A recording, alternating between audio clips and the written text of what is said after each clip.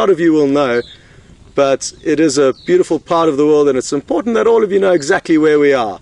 It's not an entirely abnormal scenario for us to be in, but we haven't been at this campfire for quite some time, so it is great to be back.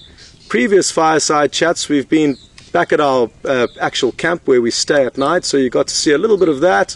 And then last week we were actually following a pair of mating leopards that got chased up a tree by a lion, and it was action that was too good to miss to be sitting around a campfire, so we had to improvise, and myself and Brent went out together.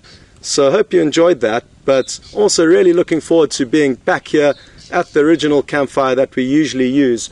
We're out in the quarantine clearings, and it's a beautiful open place that was strategically chosen for the campfire because it is open and safe. Now, enough of the formalities. It's important to introduce Stefan, who has joined us here. A few of you may have seen him from the waterhole camera. He's been here for a few days last week, and he just got back yesterday.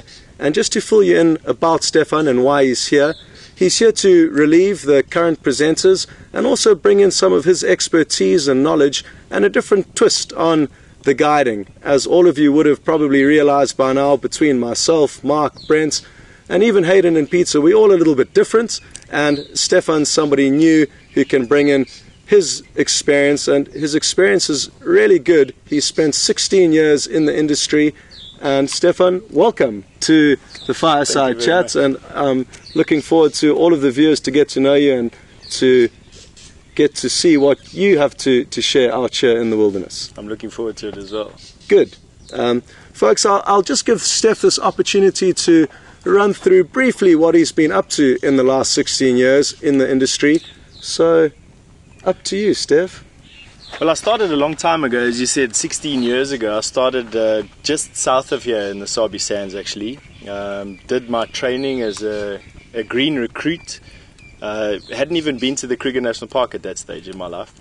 And went through a training session, which was in itself amazing and obviously set the tone for the rest of my life. And I have to thank all my trainers for that.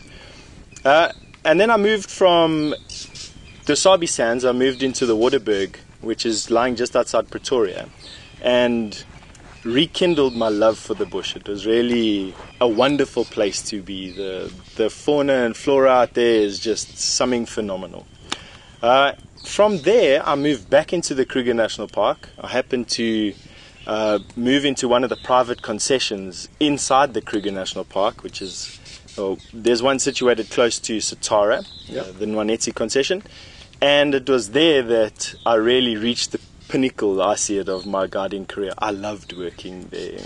And that is really a beautiful concession for many reasons. It's fantastic concession. As you'd know, it's one of the most prolific lion and elephant and buffalo areas in the Kruger, and I've got many good memories of being there. From there, I moved into consulting. I got married and I had a family, so I moved into consulting. And since then, I've been consulting to a variety of game reserves and companies in South and Southern Africa, and exploring my love for touring. So I've happened to travel basically from Cape Town all the way to Kenya, into Mozambique, and all the way across into Angola, and I hope to do that for many years to come. But for now, I'm enjoying being back in the northern part of the Sabi Sands. It's definitely different to the southern part of the Sabi Sands, and I'm especially enjoying being with yourself and Brent. You guys are, and Mark, in actual fact, is a wealth of knowledge. So, exactly. For a little bit of our history, we actually know one another from a camp that we both used to work for. They've got various lodges throughout South Africa and Africa, and Steph was working at the camp in the Kruger National Park, and I was working at the same company's camp here in the Sabi Sands, and that's how we got to know one another. And that's actually a large part of why I'm sitting here this evening. Stefan actually heard about the position going here for WildEarth and got in touch with me. He heard I just got back from Kenya. We've got a visitor. Good evening, Mark. I'm interrupting you. Not at all, not at all. So you would have heard Mark's just arrived, and he'll be joining us here shortly at the campfire. But myself and Steph, as well as Brent, all knew one another. Mark and Steph had yet to meet, but have got a lot in common and are already enjoying one another's company. So we're a happy team here, and always great to have a new face like Steph on board to see what this project is all about. Evening, Marcus. Scott. Welcome. Thank you. Hey, Mark. Steph. How are you? Welcome. Good. Thank you. So, Mark, we've Hello, just Scott. yeah, welcome. Another good evening out there. Hello, everybody. That's a light. There's a camera. Thanks. Yes, great evening out there. It wasn't as exciting as this morning. But you got spoiled this morning. Oh, gosh. Spoiled rotten. And I think it was so great because it was a Sunday morning. So I think we had a lot of viewers with us this morning that would have been really, really green if it had happened, say, on a Monday morning when a lot of our viewers go to work and they aren't able to watch. So I think it was great that we happened to have such what we call in South Africa, lekker time. Good. Yes. Good. Well, Steph has just been telling the viewers a little bit about himself and his history, and we kind of were at the last point of it when you arrived that myself and Brent did know Steph from previous camps that we've worked at, but you guys didn't know one another. And I was just saying how great it is to have new faces and new outlooks on the project that we're involved with. Oh, here. very much so. Very much so. Completely new angle that and also new knowledge, new stuff to share. We've already been sharing notes, and I've got some stuff that I've already got from Stefan about all sorts of things. The explanation of scientific names of birds and, well, a lot of stuff. I'm looking forward to this exchange of information that we're going to be able to engage in over the next few weeks. Good. Great. And, fantastic. and just so that all of you know, you can expect to see Stefan out in probably the next couple of days. He's still familiarizing himself with the area and the project. It is very different to regular guiding, which is what we all are or were before we got involved with WildEarth. So he's just getting his bearings here, and in the next few days you can look forward to a new presenter and somebody else's take on this whole experience. So that is something to look forward to. But yeah, Steph, welcome on board, and we look forward to everything that the future holds. Thank you very much. And welcome back to the sands. Yeah. When were you last in the sand? The last time I worked professionally in the sands was in 2006. So Okay. it's been a while since I've been been. a while. Although I've come back Yeah. on and off freelancing over the years, I haven't been professionally guiding in the Sabi Sands since 2006, which makes it so refreshing because the south of the Sabi Sands is very different to the north of the Sabi Sands. Very much so. There's a very big dynamic change to the way guiding is approached, and I enjoy it. It's refreshing. I'm thinking back to my arrival back here in 2008. I hadn't been here since I think 96. So it was also quite a large gap, and there was also the familiarity because it was the Sabi Sand, but it was also a new area in the Sabi Sand, and just this almost like a coming home thing, where there is that comfort of being here in the Sabi Sand. The lion. They're starting to roar at Buffelshoek Dam right now. Oh, I wish we were still sitting there. So Mark's lions are busy roaring, but it's a little bit too far away for our microphones to pick up, sadly. But we can hear them off in the distance, and who knows, maybe they'll come closer and we can possibly, all of us could hear them if our microphones manage to pick them up. My lions, yes. Thanks, Scott. Well, you tracked them and found them, so today they belong to you. Thanks. No, that's actually true. But I think I do owe the credit to Lex. If I wasn't around, he would have followed the tracks and he would have found them. I just happened to be ahead of him on the tracks when he had already said they were going that way. Okay. Although, yes, it was a combined effort between me and Lex. As it often is. Lex and I. Lex and me and Lex. So just to run through a brief outline of what we're going to be up to this evening, we're going to just recap on a few of the highlights because a lot of you, the viewers, cannot follow every drive. So we'd like to just recap some of the exciting things that we've seen, and thereafter we're going to field your questions. Now, the beauty of sitting around the campfire is that you don't actually need to ask a question that's relative to what we're seeing. So it could be something to do with our history or where we've been or exciting encounters that we've had in the past. Now, to send questions through, you would hashtag Safari Live on Twitter or send an email through to questions@wildearth.tv. So send on your questions. Apologies in advance if we don't answer all of them, but there's so many that come through, and we will certainly try our best. But now, highlights, Mark.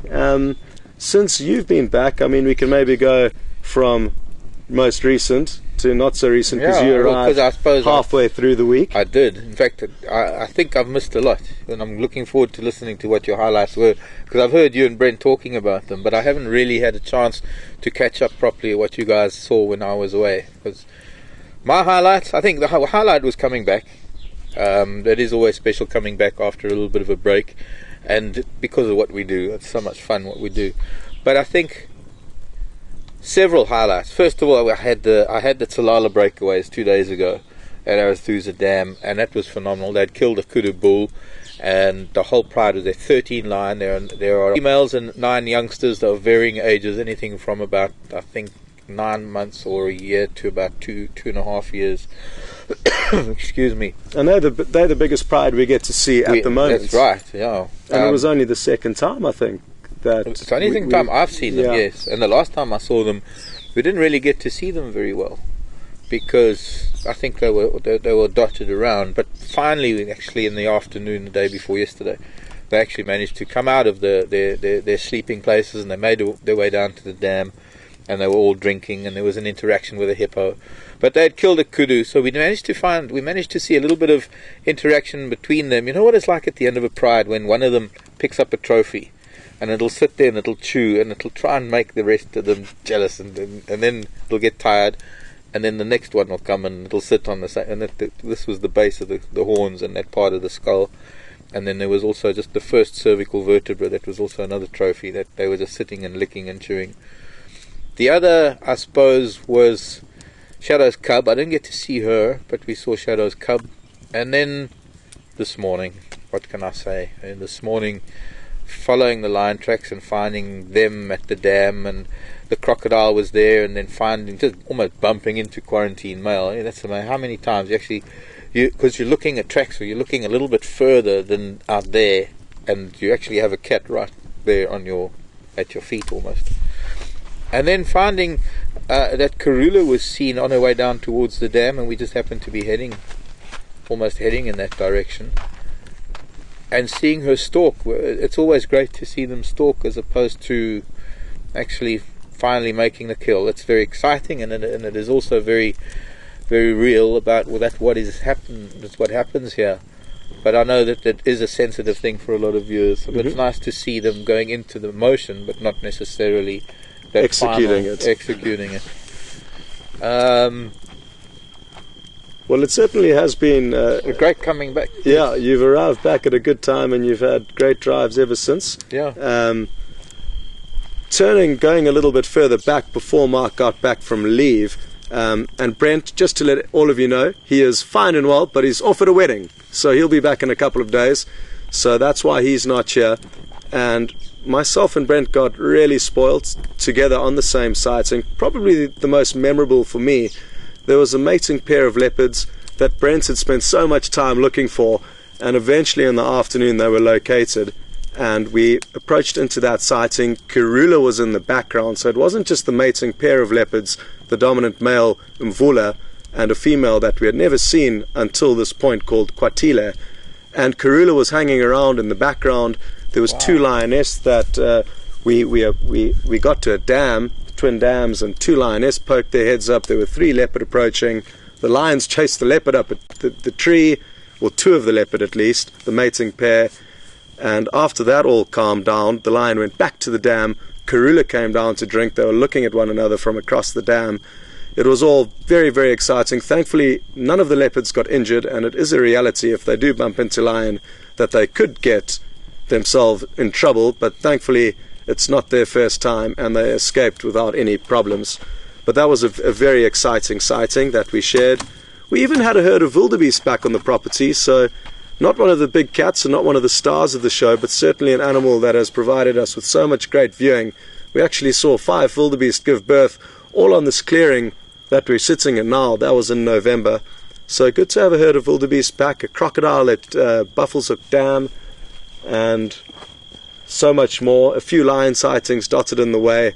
But so you had 3 leopard, 2 lion facing each other across twin dams, and I thought my Dad Buffelshoek Dam was good. yeah, it was a different context. It was very different. I forgot to mention the elephant. Yeah.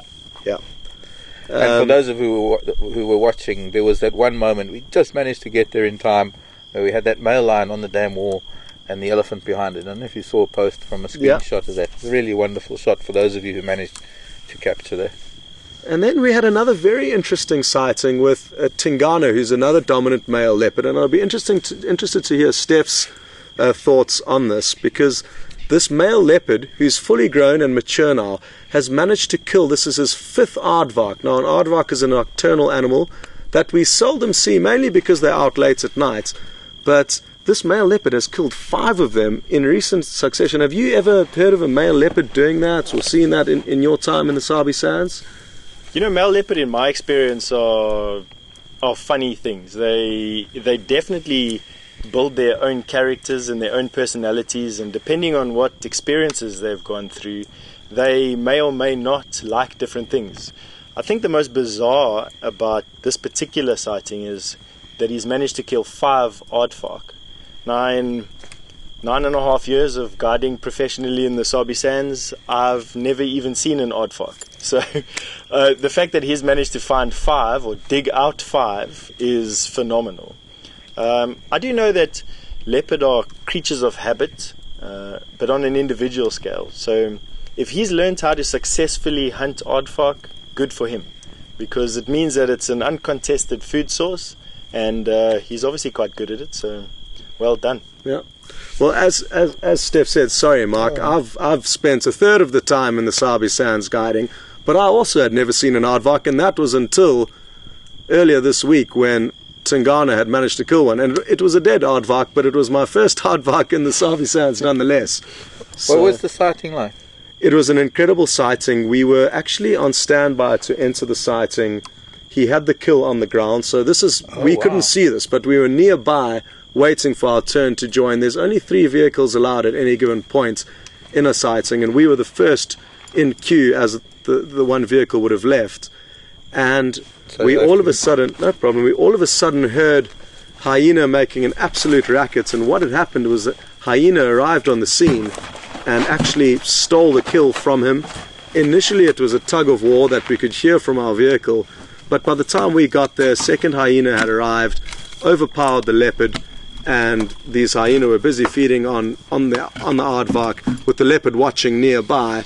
A 3rd hyena then came onto the scene, and 2 of them chased the leopard off, but had an incredible sighting. And again, interesting, back to habits of leopard, we don't know Tingana very well, but he didn't have the kill up a tree. Now, it was at the base of a marula tree. It wasn't too big for him to take up the tree, but he didn't. And again, that's interesting how Steph said they're all individually animals of habits, and you'll notice that some are much better at looking after their kills once they've made them than others. Very much so, but also they do specialize. I mean, I've known individual leopards that specialize in porcupine, and there are not many that have that. There are many that try and give up, and when they see a porcupine again, they give up. But there have always been those few that learn the fine art of porcupine killing. I just thought we need to dispute the 5 though, because I'm amazed that you've seen it, because it's certainly the second time we've had it on camera. Yeah.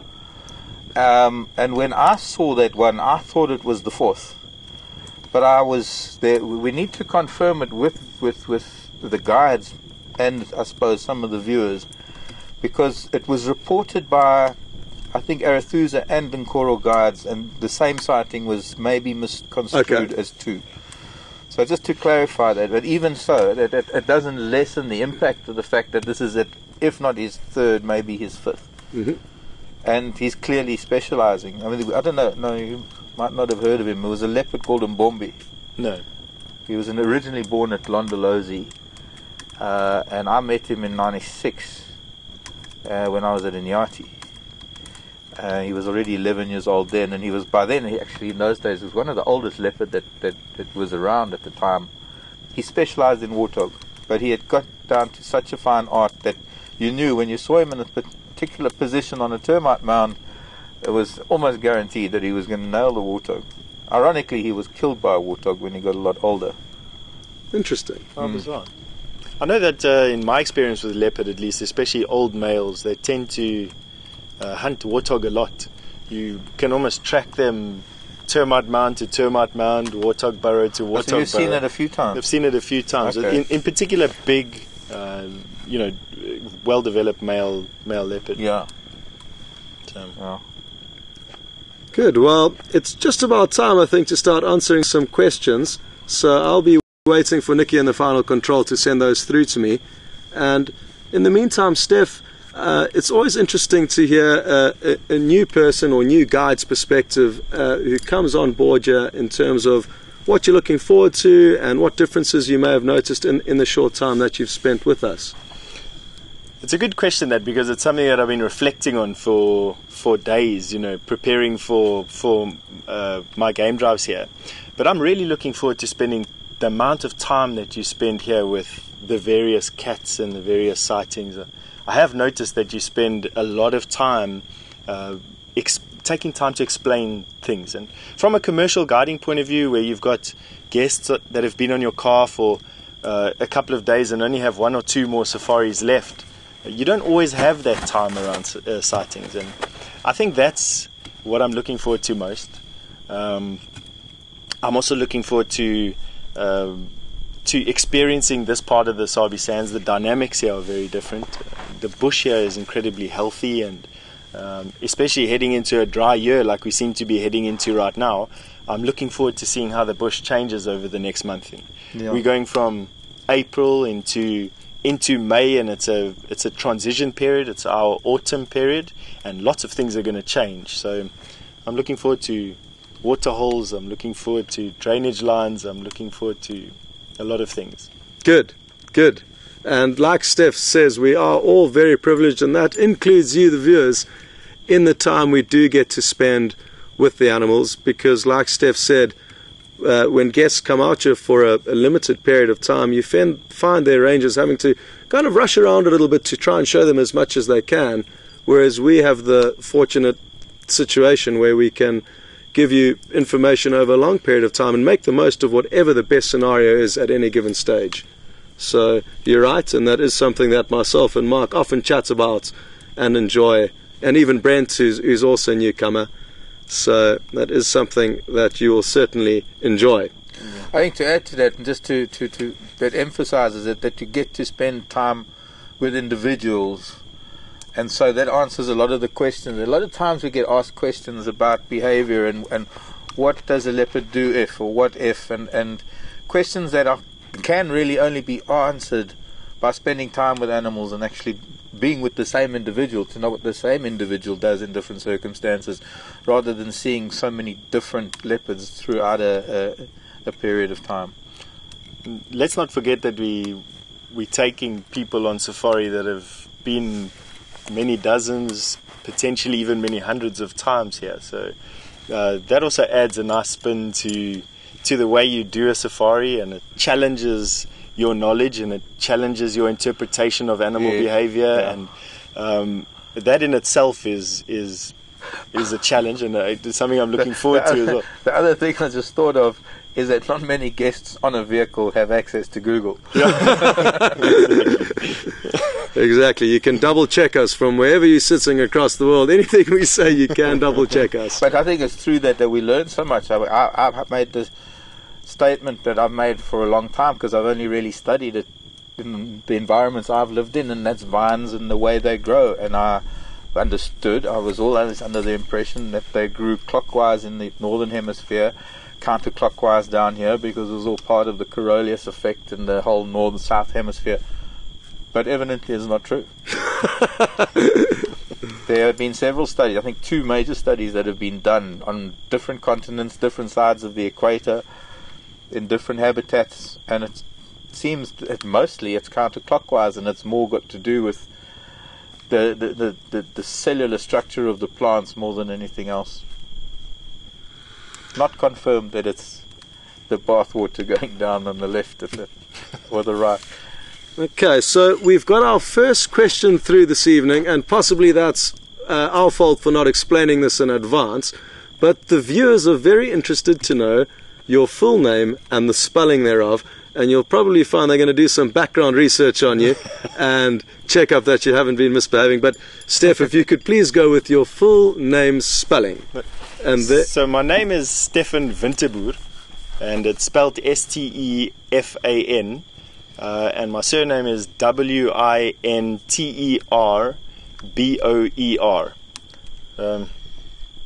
Definitely comes out of the old South Africa. I wouldn't say it's the most democratic surname at the moment, but it earns itself its fair share of laughs and is definitely a conversation point.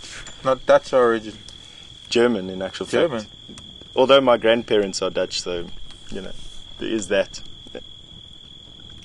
So Steph comes from, and that's just a little bit of an interesting difference between, and it's a minor difference, but it is a difference in that Steph's background or heritage is of German and essentially Dutch descent, which a lot of the people who came into South Africa from the northern hemisphere were Dutch settlers as well as European settlers. So I'm from the European side of things, and Steph's from the Dutch side of things, but that goes way back, and it doesn't really influence how we treat one another in this day and age. We're all South Africans, I think. That's exactly. Very much so. Are we putting anything on this fire tonight? No, we're doing a different dinner tonight. Are we going to take some coals home? Okay, so Steph's getting a lot of questions through this evening, as he should, because there is a lot to learn about him. And the viewers are interested to know if you have a favorite animal, and if so, obviously, what animal it is. I have two that share my top spot. I'm very fond of spotted hyena, just because they're very comical and they're always animated and they're always doing something. And another animal that I find quite interesting is the honey badger. Obviously because it's also active and it doesn't sleep as much as some of our other predators do. And they definitely have a personality as well. They know what they're about, and can sometimes be quite inquisitive. For their size, they command a mountain of respect. A mountain of respect, exactly, with stories abounding of them tackling elephant and buffalo and whatever else they can get hold of. So I would say that those two hold my fancy. However, I found that over the years, season to season and year to year, my interests change from birds to butterflies to insects and then to grass and ecology. So I definitely say that at the moment my favorites are insects, although we're going back into winter now, so it's going to change most definitely. Well, Mark's got a whole library of photographs of insects that can keep us busy during the winter, because he is something else when it comes to insects. There's nothing better. Any insect that I find crawling around the camp, I'm like a little kid. I put it in my hand and go up to Mark with a smile on my face and see what he has to tell me about it. So it's good to have another insect lover here, and I'm sure that yourself and Mark and all of us can continue to learn a lot just through your archives. The sharing of the wonderful thing about the passion that we all share is that it does drive us in different directions. As Stefan is saying, that different seasons there are different things that grab his attention, and that takes one on a completely different learning path to another person, and so we are filled with knowledge, but it's our own little particular piece of knowledge. So to share that with each other, because we all build up these little libraries in our head, and nobody else ever gets to read them as much as, say, the viewers. And the best way to learn is to what did somebody call it? I forget, I'll think of a term, but there was this sort of shared knowledge that we need to, and we do. It's like you say, you bring me insects because you want to know, and because I want to see, because you know how happy it makes me to find a jewel beetle or a longhorn. Okay, well, we've just got another question through from Jules and Wonder. Good evening, Jules and Wonder, and welcome to the Campfire Chat. I hope you're having a wonderful evening. Jules and Wonder are interested in a bird's nest that I found yesterday. It was a very small cup-shaped nest that had been lined with spider webs that the bird would have purposefully collected in order to build its nest. And we have chatted amongst one another as to what we think it could be. Mark says the sunbirds will often use spider webs, so it could be a sunbird. And Steph mentioned at first hand a bird called a penduline tit. It's a grey penduline tit that builds a very intricate nest with actually a false entrance with a dead end that naturally predators would see as an entrance, but it's concealed with a dead end. And the actual entrance to the nest is very small and not really noticeable where the birds duck in.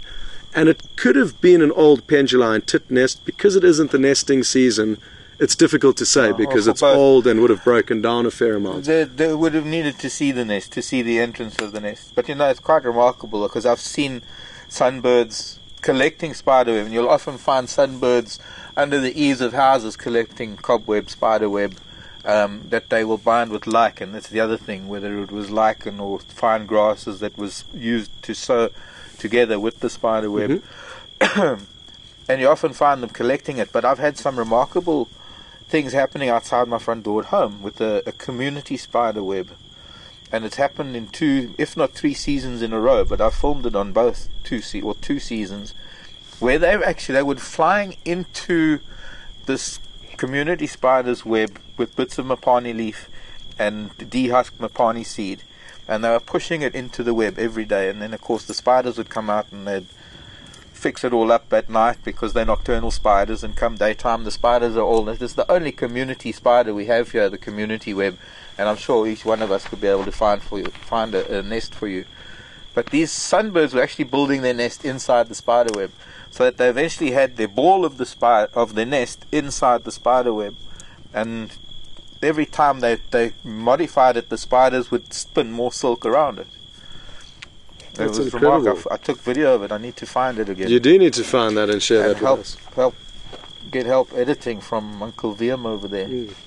And the great thing is, it doesn't matter where you are in the world, quite a few of the viewers kindly researched birds that would use spider webs, and it's across the world. So there was a bird in the UK, I've already forgotten what it's called, but also hummingbirds that will use spider webs. And I'm sure it doesn't matter which country or area you live in, that there would probably be a bird in that area that uses spider webs. And isn't it quite interesting and bizarre that the birds have become so resourceful to use this resource? Well, if you think about it, bioengineering, what we call bioengineering today, is stuff that is taken from nature. And if you look at a lot of what we think as humans we invented, and you look at what nature has already been doing for so long, it's not a far stretch to think that maybe some human was watching a sunbird or something sewing with silk. I mean, they're ants that sew with silk. Mm-hmm. They're ants that use silk to sew leaves together.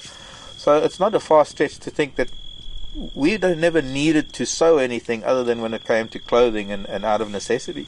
It wasn't an built-in action for us to nest or anything, but we've certainly adopted the act of sewing things together. And I'm thinking, well, maybe it's because we had people watching nature many years ago before television. Exactly. Well, thanks very much for that question, Wanda and Jules. And what I'll do is I'll make sure Mark knows where it is and maybe point it out to you, and you can go and have a closer look, and Stefan, where the nest is, and we can try and further look into exactly which nest it is.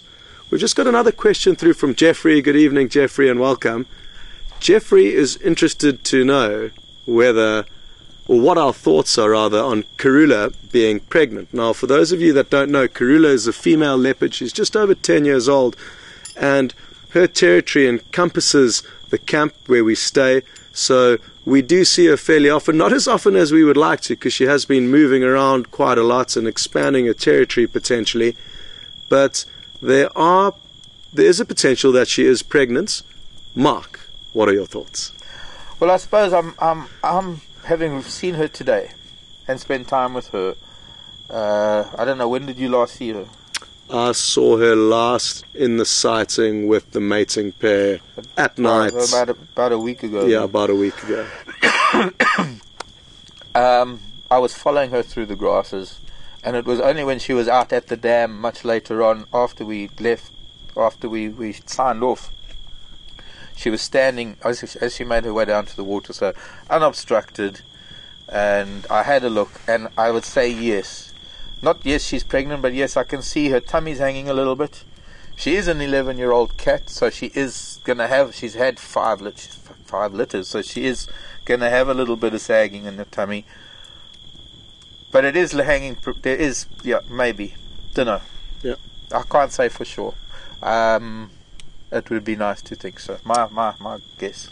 I was sitting in final control watching your game drive today, and with the benefit of having a recorded scene and something that I was able to refer back to, I'd have to confirm that with you. She definitely has a weightiness to her belly that suggests something else than sagging. Or a full tummy. She definitely had a meal at some point, but there was that weightiness that they get. And it's nice to have a fresh perspective that's not tainted by the fact that Steph might not know that she lost cubs about 3 months ago to the day. 4. When was it? End of December? Middle, wasn't it? Yeah, somewhere in December. Mid to late December, but let's call it January, February, March. 3.5 months, and their gestation period is just over 3 months. 90 to 100 days is a figure that is used. So the fact that she did lose her cubs, and leopards are known to mate very shortly after losing cubs, not every time, but potentially a week or two after losing cubs, they could already come into season and mate again and have the next litter ready in essentially 3 months. So we are getting to that point that if she had have mated shortly after she lost her cubs, we should be expecting cubs fairly soon. But Steph didn't know that, so it's nice that he's... Yeah, no, I wouldn't push it to say soon. I'd say that there might still be another good... It's only the first bit of... First trimester. Yes. Maybe still about 2 months to go. When was she mating? Well, she hasn't been seen officially that we know of mating since then. But I know it was a week or so after she lost her cubs that I found tracks of a female leopard that not necessarily was her, but in all likelihood could have been her, with the male. So already there was tracks of a female leopard in an area where she moved, so we can assume it was her. Can't be sure, but there's a strong likelihood that she could have already mated. But it was that time that you found that she had that the impala killed the baby, she killed the lamb, then she killed the adult, and she was in the big jackalberry on Gowrie Cutline, and I think it was Quarantine that was with her, but Mvula was also in the area, which might account for those tracks that you saw. Yeah. It's a wait and see. We've got a couple of more weeks. Let's take note of it. Yeah. And I took some photographs today, so I'll put that on her site on Facebook. I'll put it on. I'll do it tonight. I'll try and get that sorted out this evening, so that everybody can have a look. We might even get a veterinary opinion from somebody out there. I know we have a vet tech that watches. Cindy might be able to tell us a little bit more. So it'll be nice to know, and it'll be nice to watch. That's the beauty of it.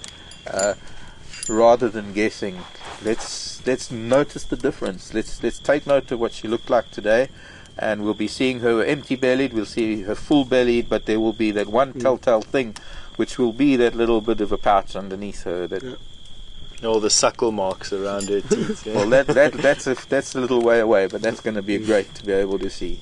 But Jeffrey, it certainly is something to look forward to, and as you would have gathered, we all feel that she could be pregnant but can't be sure, and it's just a waiting game from now.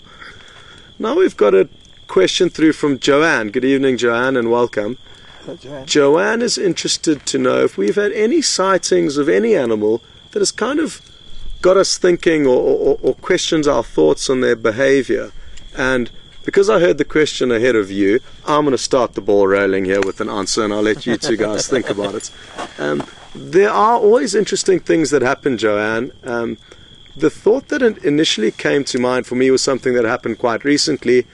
We were sitting at Buffelshoek Dam, where you were all with Mark this evening, so a familiar place to all of you.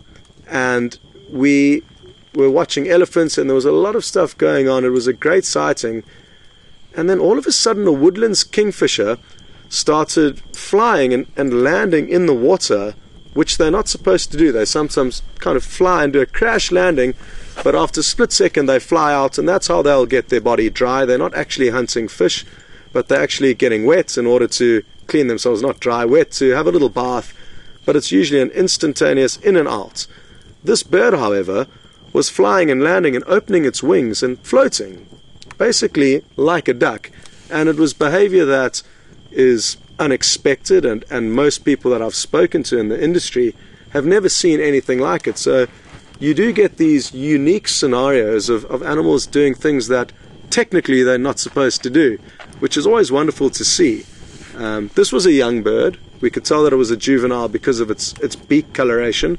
So maybe it was young and adventurous, and who knows, maybe a little bit silly, because floating around in a dam, which now has a crocodile in it, didn't at that stage, but even the terrapins could pose a threat and latch onto that smallish bird.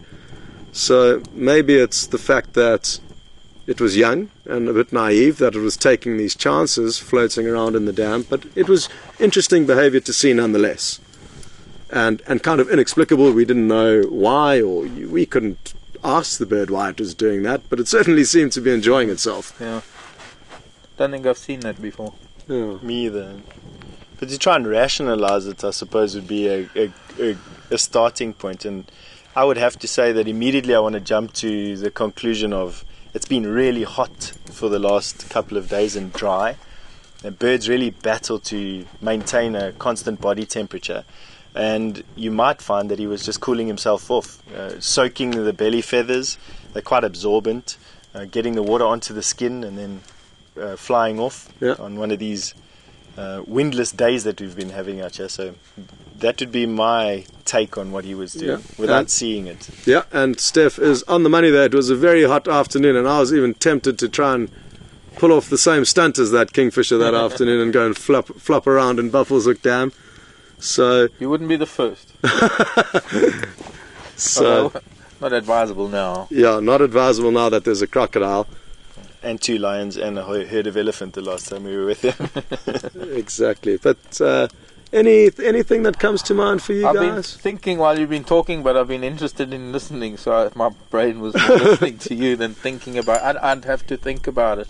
I'll probably come up with something at the most inopportune moment while you're already talking. But whenever you're ready, Mark. Offhand, there's always things. Behavior, animal behavior is probably one of the most fascinating things of all. Because it is so undefined, it is so random, it is so unique. Every time you watch something, you're going to see something different. But yes, to see something so out of the ordinary, I have to think about that. Yeah. Fair enough. It's a good question, Joanne, and I got lucky. Initially I thought, how am I going to answer that one? And it is a good question, though. I might just chirp in the middle of a drive one day. Well, exactly. So, Joanne, you got to stay tuned for Mark's answer. He's gonna give it to you at some stage. Maybe not this evening, though. Steph, anything from your side that stands out? Something interesting that you were surprised by? I quite enjoyed seeing the footage of the crocodile eating the tilapia in the dam. I have seen crocodiles using elephant to fish. So as the elephants move into the dam, they kick up a lot of sediment, and fish use the opportunity to feed. And I have seen them catch fish before, but I've never seen them catch a tilapia that size. Was it a big one? It was a big one. It was fairly big. Yeah. I mean, I only saw the footage of it, so I would judge it was probably that big. Yeah. But I've only seen them eat catfish like that. I've never seen them catch tilapia like that. And that's a good point that Steph's just raised. And the beautiful thing about having a few different minds around one campfire is that when we were watching the buffalo drinking, we were speculating as to whether we thought this crocodile may take an attempt at a small buffalo, which it certainly would be able to catch provided the situation presented itself to the crocodile. And the crocodile was disappearing, and eventually it would pop up and we'd see it again. And at one stage it was right in and amongst the buffalo. It was actually encircled by buffalo. And it could well be that it had gone in there not necessarily to look for a buffalo, but to look for the fish that have all been attracted by the buffalo's hooves that are kicking up all the dirt and sediments and insects that may be hiding below the surface. So that has helped me now piece together the puzzle, and it could well be that rather than the crocodile going for the buffalo, it was attracted to the movement around the buffalo, knowing that there would be fish there. Opportunism. Exactly. The drongo catching insects around the ellies too, and there's so many things. But yeah, thinking of, I've thought of footage I've seen of unusual behaviour, but I think it's every day that we spend here. We're hoping to see that one thing that we've never seen before, to be able to, and it does happen every day. Oh, with understanding comes more questions, I found. Very much so. Okay. Well, thank you very much again, Joanne, for getting us onto that topic. But we are going to ask the next question now, and that's from Carla in Holland. Good evening, Carla, and welcome to the campfire with us this evening. Carla is interested to know... Oh, I've just gone blank. Nikki? Nikki's going to send through the question again, but I've just gone absolutely blank. The radios. Okay. Apologies, Carla. It's a great question, though, and I shouldn't have forgotten it. And this is we're all going to enjoy, and I look forward to hearing everyone's answers. Carla's interested to know the radios that we use during our game drives, that we all coordinate with the other game viewers where the sightings are, we work together to find animals. Would you prefer to drive around without the radio or with it? And now there are pros and cons which we can all go through, but we'll start with Mark, if you like. Well, I think having experienced both, it's very intense here in the Sabi Sand to some degree. It was perhaps the most intense I've ever experienced it in Thornybush. And I don't have a radio at home, although I have neighbours that all have radios, and it's a very big share block next to me. There's a bar now shouting, by the way.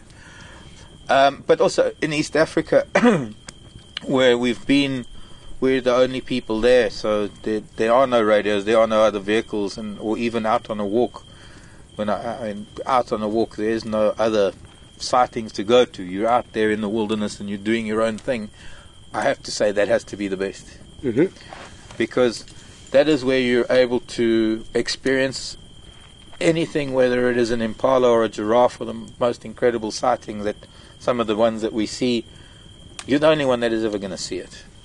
And it's that uniqueness and that moment in time that is only yours. And even if, there's no one to share it with. For me, that's the thing. It doesn't necessarily work for what we want to do here, because I think there are far too long periods when you're not seeing much, when you've got to full time with things that are not easy to do with the camera. Yeah. So for your own personal enjoyment, and we're privileged in that we've spent a lot of time in the bush, it would be great to have absolutely no idea what's going on and everything's a complete surprise. Definitely. Like Mark says. But at the end of the day, if we didn't work together, we would really battle to find animals. And all of you that, especially that have been viewing for a long time now, you'll know that one day we're the lucky ones that get to find the animals, but other days we have to rely on the other people to find the animals for us. So it's important to share. It's like those moments of going over to Arethusa and joining in on the sightings in Arethusa. If it wasn't for that, we wouldn't have seen those the breakaways. Exactly. Steph, your thoughts? While I can't dispute the fact that being alone in a sighting has a particular magic, the very big pro of having a greater guiding community helping you on any one game drive is that you have choice. You can choose what to see. You can choose how you build an experience, basically, and that is a key thing. Because people are here for such a short time, to build an experience for them. Because if you, very much so. Yeah. Sorry. Yeah. So while I love being in sightings that you track and find and view on your own, there's definitely a huge plus to being part of a guiding community that works so well as it does here. Yep. So, and if it wasn't for all of the vehicles and all of the people spending time with the various animals that we occasionally get to spend time with, those animals probably wouldn't be habituated with the vehicles, and the quality of our sightings would be far worse. What you need to remember, especially in this reserve, is that people have been coming here for over 50 years, just armed with cameras, taking photographs of animals and not interfering with the animals' day-to-day routine, allowing us for the incredible sightings that we have and the proximity that we can get to animals, especially leopard, I would say, the main one in this area, that are naturally very shy and elusive, and you'll find them in other parks throughout Africa, but you won't necessarily see them there. They'll occur there, but they will not be relaxed with humans.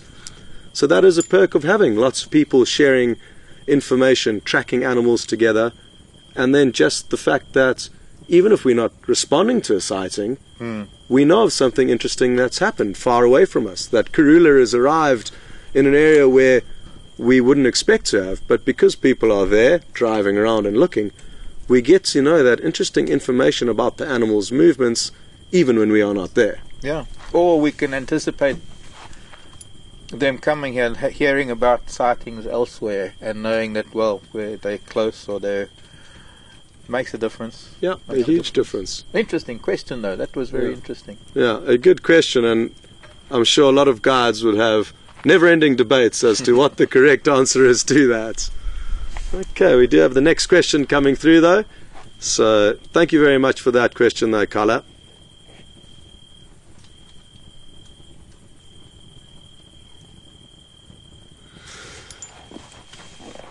Okay.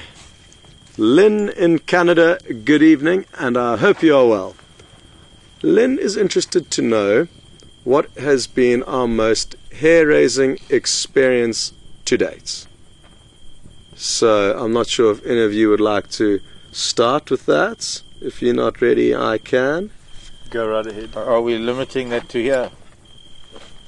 Yes, let's... to Juma, or... Well, if Lynn wouldn't mind, should we limit it to the... No, let's keep it open-ended. Let's keep it open-ended. Okay. I'm going to go with... There's varying degrees of hair-raising, but I'm going to go with an interesting story that got my shackles up, and that was actually with the snake. So occasionally, in and around the camps, you find snakes, and if they're inside one of your guests' rooms, typically you need to try and remove it, understandably. So it was here in the Sabi Sands, the southern Sabi Sands, where there was a Mozambican spitting cobra. They are not the biggest of cobras, and probably get to the biggest I've seen in this area, about 1.5 meters in length. And thankfully they're not deadly for an average healthy human, but they do pose both a very nasty bite that would probably get you into hospital, as well as the fact that they can spit venom into your eyes. So I'd been told that one of my guests had a snake in their room, so I went there. We've got a big visor and snake catching equipment, tongs that are specifically designed to catch snakes. The problem with these tongs is that they're designed to catch snakes out in the bush, not necessarily in closed environments. And I was finding that with the right angles on the walls that the snake was slithering down, these tongs actually didn't have the right grip or shape to lash onto the snake. And it was after 10 or 15 minutes of some definitely was with the snake. And the interesting thing that I think we can learn from this is that if and when you can avoid catching a snake, which is the majority of the time unless it's inside your room, even then what we could have done if we weren't under pressure was simply open the doors and the snake would... But where you can, avoid catching snakes, or call somebody that does have the knowledge and the right tools to do that, because you'll find that most people get bitten by snakes when trying to either catch them or kill them. So that's my story, and I'm going to hand over now to Mark and Steph. I'm not sure which one of them is ready for their hair-raising story. I don't know which one. I suppose I had an elephant encounter that was pretty hair-raising, because she was beating me up and she gored me with her tusk, and I was fighting back for my life. So you were on foot then? Yeah, and I was underneath her. So that was pretty hairy. I've had the cobra and rolling a landy, and I've had a few other events in the bush, but I think the worst has probably been underneath an elephant. Okay. So Mark's probably trumps mine because I haven't. Not a Trump thing. No, it's not a Trump thing. It's different genres. Different genres of hair raising. But Mark's one was a much larger mammal than my fairly small reptile. Although I must be honest, I think most guides have their moment with elephant. It's sort of the watershed moment between being a bit too brave and then learning full respect for elephant. You know, Complacency plays a bit of a role there too. They do. My closest encounter, or my most hair-raising encounter, was with elephant as well. A male elephant. I stumbled upon him on a walk with some people, and we were looking at some tracks, and he was walking down the road. And before we knew it, we were well within each other's comfort zones. He wasn't comfortable with us, and we definitely weren't comfortable with him. But the usual trick of just creating distance didn't work, and he decided to chase us away from where we were. And the unbelievable build-up of tension was actually what scared me the most. Was this groundswell of pressure that you feel when an animal's rushing down at you. And at the most critical time, my group of people that I was guiding split apart and bombshelled into the bush around me. So it was a choice between running myself, protecting the only person that I could, which was next to me, and having this unbelievable sense of responsibility for those who are bombshelling. And even though nothing happened, the elephant stopped, and I managed to jump off the edge of a drainage line into some sand. It was still, to this day, it raises goosebumps just thinking about it, you know. So definitely elephant is what I want to say. There is something about a big bull rushing, even though 99% of the time they always stop. But yeah, rushing up and kicking sand in your face. Exactly. And just standing your ground and not knowing whether he's going to stop or not. Yeah, well, there certainly are a long list, and we would have to have a gigantic pile of wood here to go through all of the other hair-raising moments, but it is something that keeps it real out here. There is obviously risks, but what's important to remember is that it's far safer as a human being here living in the wilderness than living in any city in the world. Oh, yes. And all of us will vouch for that. So even though there are risks here, they are not nearly as numerous as those risks where there are more humans than animals. So I feel safer here than anywhere else, and even though we do get the odd fright, typically animals do not want to have anything negative to do to us, and it's very seldom that they do. Well, it is the time to wrap up the fireside chat already. It gets diluted when we've got extra guests and visitors and the time goes by, and we've got great questions coming through. So thank you to everybody for your questions that you've sent through, and sorry we couldn't answer everyone's, but we always try our best. And send your questions through tomorrow on the drives. That is also a good time to send through questions. And from myself and Stefan and Mark, thank you very, very much for joining. And again, a big welcome to Steph. We can't wait to get him out on the road, and it'll just be in a couple of days until you see him and get to go on a game drive with him. And I can guarantee you're going to have a good time. So that's something to look forward to. Also, Brent will be coming back sometime this week. So there's going to be a lot of action here and a lot of new faces for you to see. And we're working on Jigger tomorrow. And we're working on Jigger, the other vehicle, tomorrow. Obviously, it's the weekend, so we couldn't convince any mechanics to come out here and do the work. But it's not a problem because parts are being sourced in Johannesburg as we speak that need to be put into the car tomorrow. So hopefully tomorrow afternoon or the next day we'll have the second vehicle up and running. But other than that, I wish you all a wonderful evening or morning, depending on where you are in the world. And thanks to Steph guys. And Mark, and to VM and Andrew on camera. Thanks, guys. To Nikki in Final Control. And there's also another member of the WildEarth team that a lot of you will know. His name is Will Fox. He's also back here for a short time just to give some inputs on our project and how we've been doing. So it's great to have Will back in camp, and he just arrived today. So It's a big crew here, and from all of us, thank you and good night. Bye everyone. Great to see you.